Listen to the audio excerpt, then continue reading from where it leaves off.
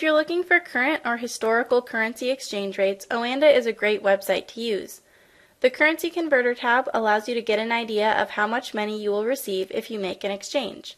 For example, I'm traveling to Europe and want to exchange 100 US dollars.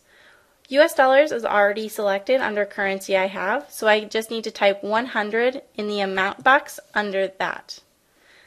Euro is already selected under currency I want, and the amount box updates automatically. This tells me that my $100 will buy just under 91 euros.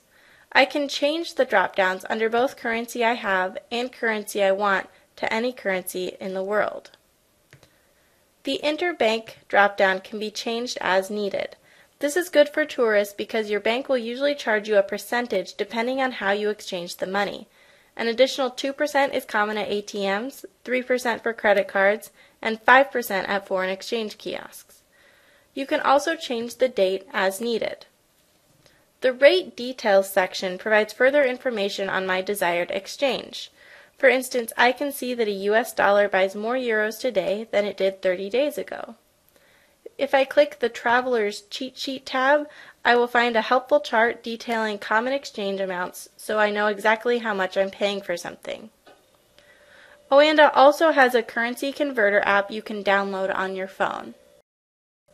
If you're interested in past exchange rates, click the Historical Exchange Rates tab. Again, I can choose the currency I have and the currency or currencies I want. I can use the Range section to limit to a specific date range going back to January 1990. I can change the price to bid, ask, or midpoint. Bid means I'm selling a currency. This number is lower than the ask rate. Ask, or buy, means I'm buying a currency. This number is higher than the bid rate. And the midpoint is the average between the bid and the ask rates. If you forget this information, click the question mark icon for definitions. I can use the Values dropdown to change from rate to percent change. And I can use the Frequency dropdown to change from daily to weekly. So let's say that I want to know the June 2014 exchange rates between the US dollar, the euro, and the British pound.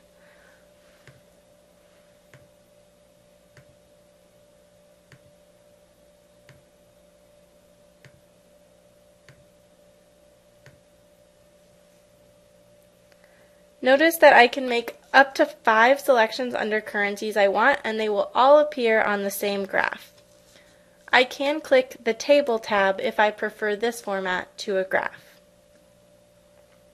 There is also a Live Exchange Rates tab that can be used to see what is actually happening with the exchange rates at a specific moment. The data is updated every 5 seconds. You can scroll down to see more currency pairings.